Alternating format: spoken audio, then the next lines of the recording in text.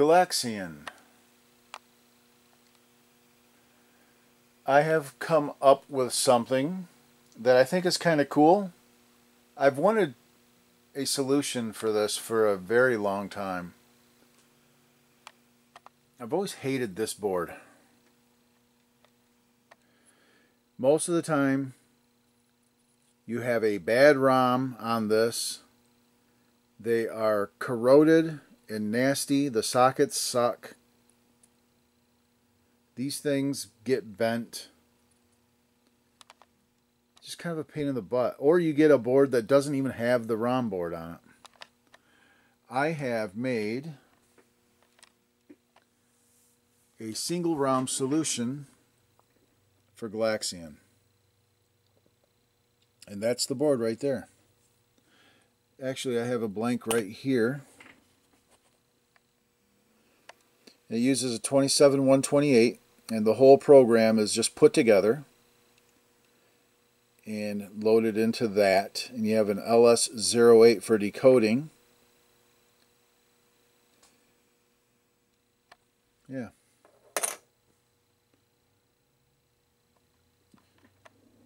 So let's go ahead and play a game of this, and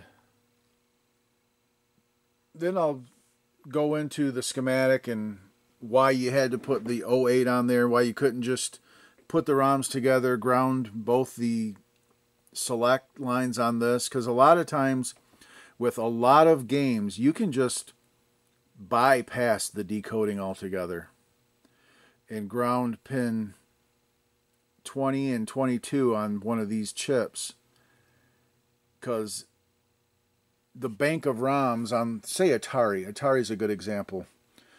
The whole bank of ROMs is always enabled. It's just which one is it selecting, right?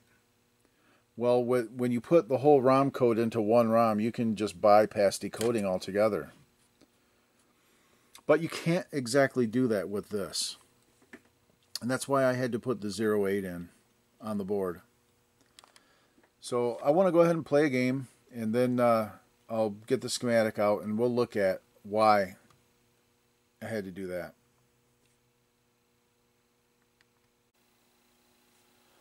Okay, we'll go ahead and turn the lights off for effect. Yeah, got a little too much red going on, don't I? Let me get in here really quick. Kind of dull that red down. That's better. Maybe a touch of brightness. Nope.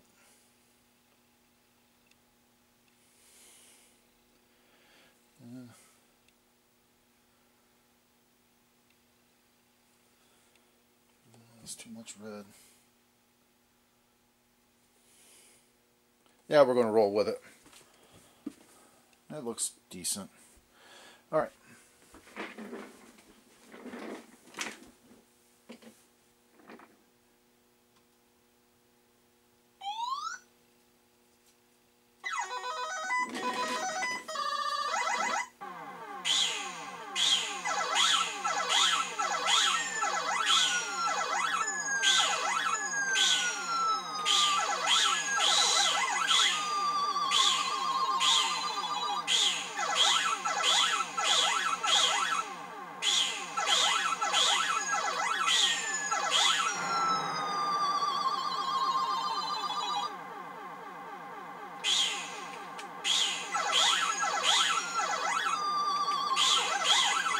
Wow, I got lucky.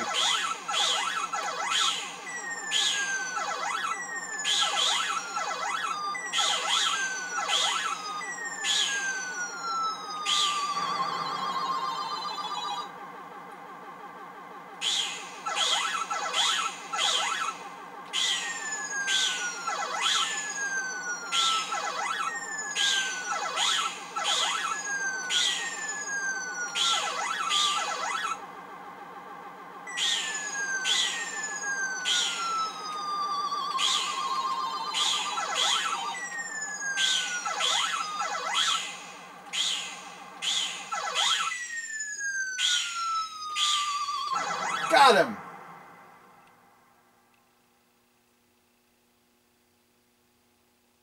Alright. Lights back on.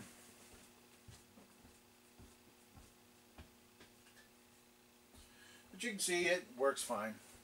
It is the code. It's Galaxian code. It's just all put together on one ROM instead of being spread over 5. So let's get the schematic out and kind of go over it, and I will point out why I had to put this little piece of circuitry on here. And we're running address 13 on the board here. Let me get the board and my pencil. We're running address bit 13 right there to pin 26 of the ROM. And then we have 7L pin 20. So it's basically pin 20 of this guy that we pick off. And that goes right there. And it's really simple. You're just tapping a couple vias. There's address 13 right there. And 7L pin 20 you can grab right there.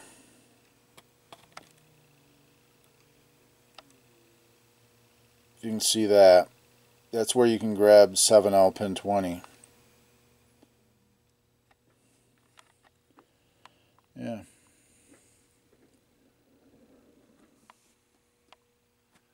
Galaxian. A nice single ROM solution. Get rid of this. So let's go to the schematic and look at that and see why the LS08 is necessary. It is a must, actually. Alright, let's do it.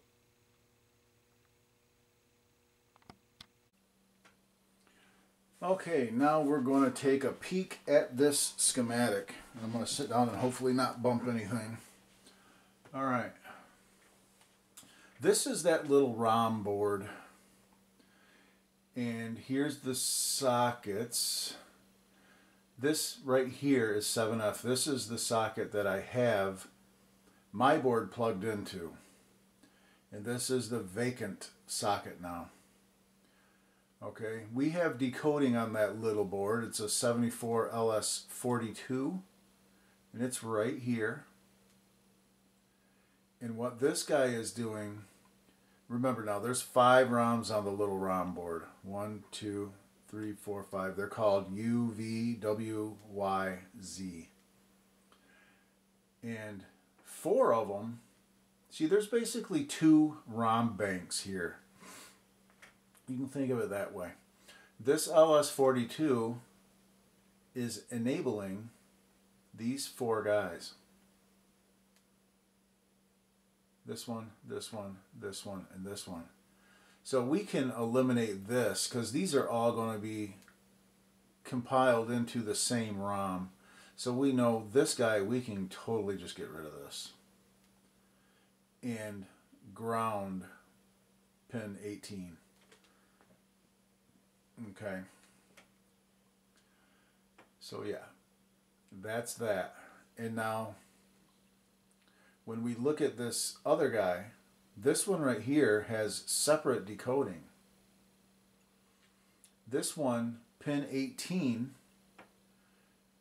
has a chip enable line. And actually, that line right there, we do not care about. We can ground that. Because remember, we're going to have all 5 of these ROMs in the same ROM. Our decoding signals that we care about are pin 20s. You have pin 20 of the socket here, which is enabling 4 EEPROMs. It's enabling these 4. And then this pin 20 of 7L is only enabling that one ROM. So we can't ground both 18 and 20. We can ground 18 because we can have the chip output's always enabled, or the chip can always be enabled, but this is too, you can get confused here with chip enable and output enable.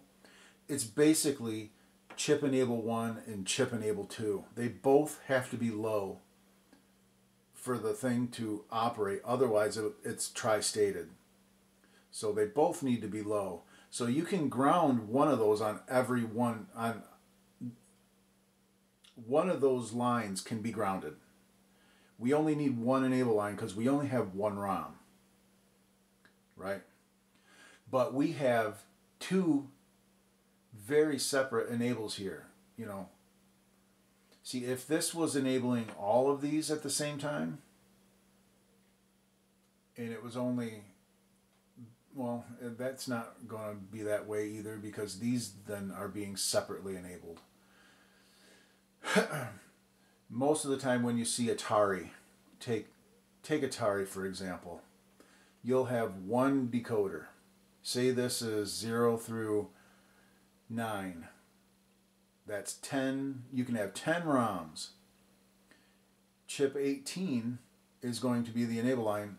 20 will be grounded on every ROM because you have one selector. That's it. We have two selectors. That's why we have to have the 08. An Atari board will have pin 20. Usually they have 18 actually. But remember, they're both enables. You know, they're both just simply enable lines. So you can have either one of these. Atari usually grounds pin 18. And their select line is 20. So this thing will be going to pin 20 on every ROM. And 18 is grounded because it doesn't matter. You only have one enable. Here we have two clear enables.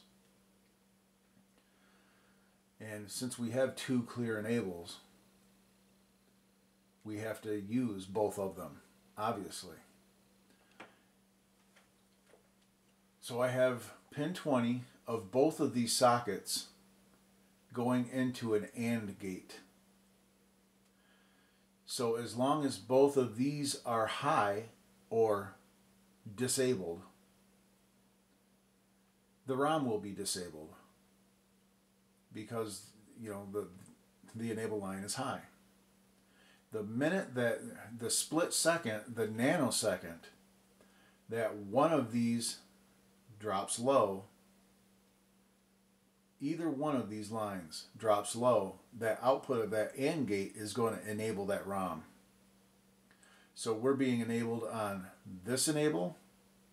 So when this part of circuitry on the board, the CPU, that is enabling this line and this line have to both be respected. We can't, if we ground out all of these lines, then this is just going to be totally confused about, say the CPU is trying to enable this guy, well this guy's enabled too if it's just grounded. So when this line is enabled, it'll enable the ROM. And then when this one disables or this one enables, it'll enable the ROM again. So they can have their turn. Both of these lines can have their turn at reading the ROM, at dumping data onto the bus. I hope that makes sense to you guys.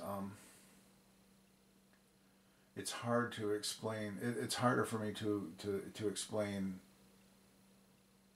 how I see it, but that's how it is. You know, because you have two enable lines on these ROMs, and when you have one ROM, you really only need one enable. So, yeah. That is a quick and hopefully coherent explanation. You have two separate enables here. We have separate enables up here too, but we don't need that decoding because we have the whole thing in one ROM. So we just need to look at this decoding. And since there are two signals, you know, since there's two signals here, then we can't just ignore one of the signals. and say just put this one to the ROMs, because this signal doesn't enable this address bank. This signal enables the address bank of these four, and this signal enables the address bank solely of this EEPROM. Man, that's a better way of explaining it. I was having a difficult time, but yeah, you have two separate EEPROM banks, this address range and this address range. Now they coincide. You know, this is 0 to 7FF is right here, 800 to FFF is right here, and then 1000 to 17FF, 18 to 1FFF, and then I believe 2000 to 27FF are right here. Yeah, whatever I said. That's how it goes. And this signal right here enables 2000 through 27FF only. And this line enables 0 through 1FFF. And when the CPU is trying to enable, the reason you can't just run these together, and because it's two different banks. So you run them into an AND gate, and like I said, the minute that one of these drops low, the nanosecond that one of these drops low will enable the whole ROM bank, because it's all in line. It's 0 to 27FF. But the address that is applied on that 27128 will coincide with what the thing is trying to access. You know, yeah. You're basically sidestepping some of the decoding, but you're not sidestepping these two lines.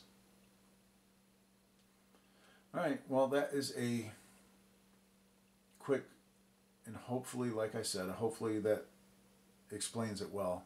Leave comments if you don't get it.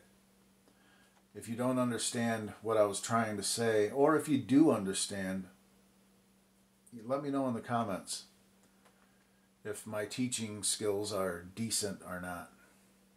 Anyway, that's it, guys. I just kind of wanted to bring that up. And all of these boards that I make like this, and I've actually come up with quite a few of these, along with making replications of boards, replications if that's a word, duplicating certain boards, and then making boards like this, single EEPROM type stuff and different stuff like that. Whenever I find oddball chips or programs or ROM files or anything like that, I use my Patreon page as like a storage facility for all of that stuff. I put all of my PCBs like this. I load them all up on there. So this one and others are available on Patreon, on my Patreon page. So you can check that out if you would like. Thank you, and that's going to do it for this. And we'll see you guys all on the next Classic Arcade Repair. Bye for now.